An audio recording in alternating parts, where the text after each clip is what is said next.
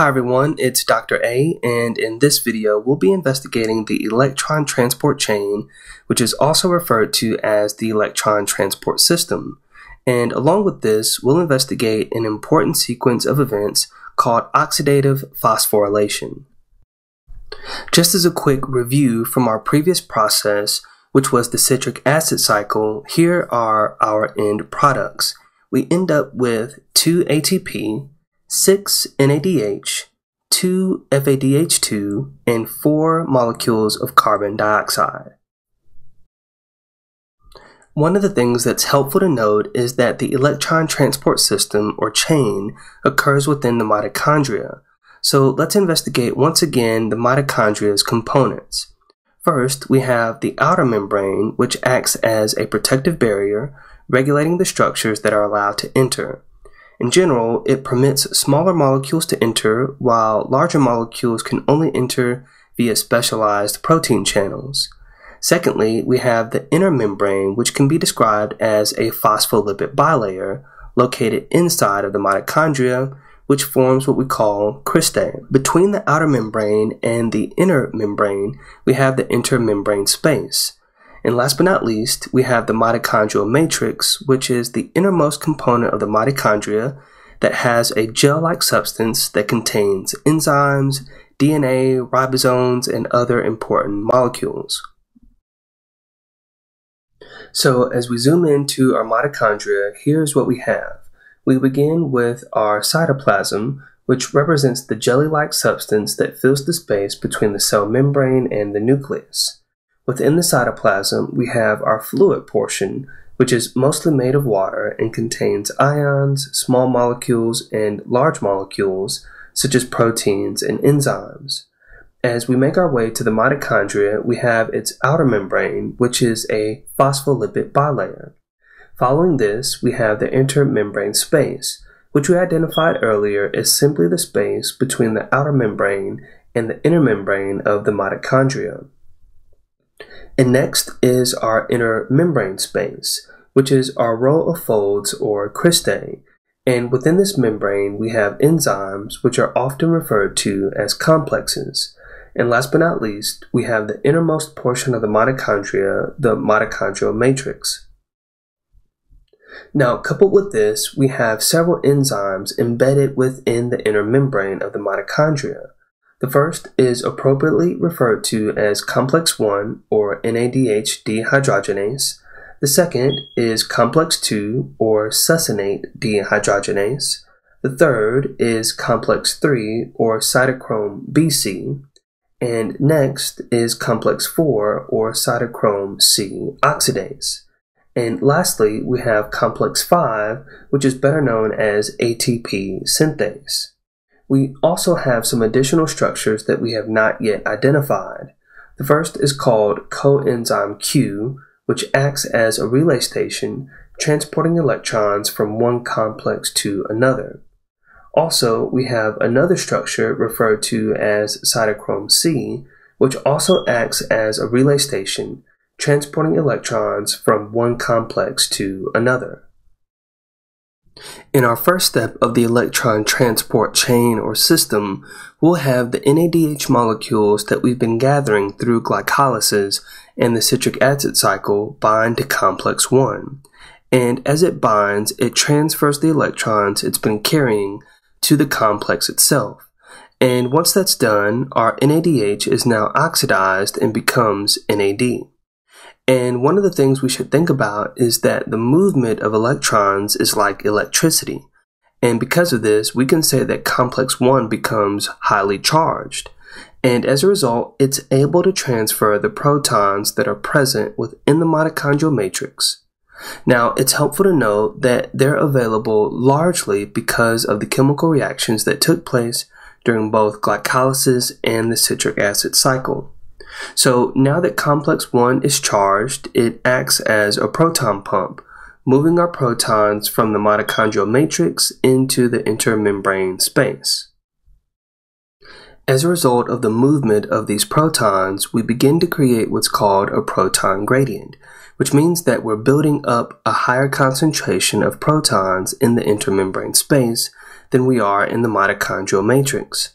And as part of the second step, this proton gradient builds, and the electrons within complex 1 transfer to coenzyme Q, where they reside temporarily. Afterwards, we'll have FADH2, which we acquire from the citric acid cycle, attached to complex 2, and similarly releasing its electrons into the complex. And after their release, our FADH2 becomes FAD. Now, one of the things that's helpful and important to note here is that complex 2 does not function as a proton pump in the way complex 1 does. Instead, these electrons are passed along to coenzyme Q. For step 3 of our process, the electrons that have been transferred to coenzyme Q are passed along to complex 3.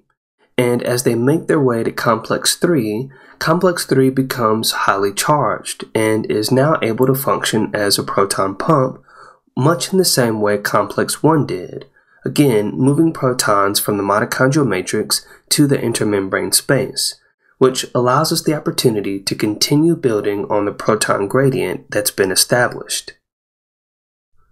For step 4 of our process, the electrons that are present at complex 3 will transition to cytochrome C and are ultimately passed along to complex 4, which again allows complex 4 to become highly charged, allowing for more protons to be pumped from the mitochondrial matrix to the intermembrane space, which again continues to build this proton gradient we've been witnessing. For step 5, and now that our electrons are gathered at complex 4, we reach the end of what we should reference as the electron transport chain or system. And the last act of this process is when our electrons reach the final electron receptor, which is oxygen, and we'll find oxygen within the mitochondrial matrix. And it's through a subsequent reaction that we will have the formation of 2 water molecules. So now that we've concluded with the electron transport chain or system, the final piece is what we'll refer to as oxidative phosphorylation. And here's what's happening. Now that we have this sizable proton gradient between the intermembrane space and the mitochondrial matrix, we'll have the opportunity to create a large amount of ATP molecules. So to begin, we start with ADP making its way to channel 5, or the ATP synthase channel. So what this ATP synthase channel will do is utilize the proton gradient that's been generated, causing the protons to move down their concentration gradient, which allows the protons to move from where they are high in number, the intermembrane space, to where they are low in number, the mitochondrial matrix. And it's a chemical interaction now between ADP and our protons that is able to generate a generous amount of ATP molecules. So let's take a moment to review a brief summary of the events from the electron transport system and oxidative phosphorylation. NADH attaches to complex 1, donating its electrons and pumping protons from the mitochondrial matrix into the intermembrane space. The electrons from complex 1 are transferred to coenzyme Q. Next, FADH2 attaches to complex 2 and donates its electrons to it. Complex 2 donates the electrons it's carrying to coenzyme Q, then to complex 3.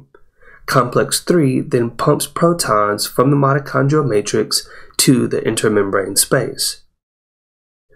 The remaining steps include the electrons present at complex 3 being passed along to cytochrome C, and ultimately to complex 4, which then pumps protons from the mitochondrial matrix to the intermembrane space. It is our electrons at complex 4 which allow it to reach the end of the electron transport system and interact with oxygen, which is our last electron receptor, creating water molecules as a byproduct. The final step is then oxidative phosphorylation, which occurs when our protons are shuttled down their concentration gradient into the ATP synthase channel, that it then combines with ADP to make ATP. Now, one of the things we've been diligent in doing for each component or phase of cellular respiration is detailing our end products. And now that we're at the end, we'll do the same with some added explanation. Typically, at the conclusion of cellular respiration and when oxygen is fully available, we end up with roughly between 30 to 32 molecules of ATP from one glucose molecule. The variation in ATP for cellular respiration comes about because of a variety of factors like the efficiency of the complexes we come across within the electron transport system, which can be influenced by cellular conditions and oxygen availability, ultimately leading to fluctuations in the amount of ATP generated.